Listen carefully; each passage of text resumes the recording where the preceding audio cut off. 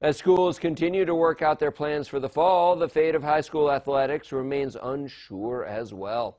The New York State Public High School Athletic Association's COVID Task Force held its second meeting on Tuesday. The group met to discuss 6 different scenarios for education in which high school sports would be affected, including 2 that would lead to no sports in the fall.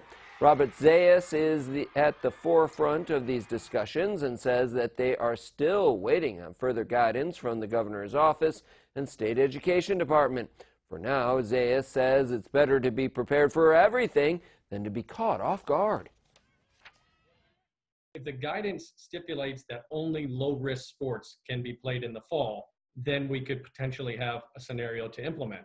If the guidance says no interscholastic athletics can be held in the fall, then we could have a scenario to go ahead and rely upon. But until we receive the guidance from the governor's office and the state education department, we really just have to continue to finalize our scenarios and our proposals and be patient.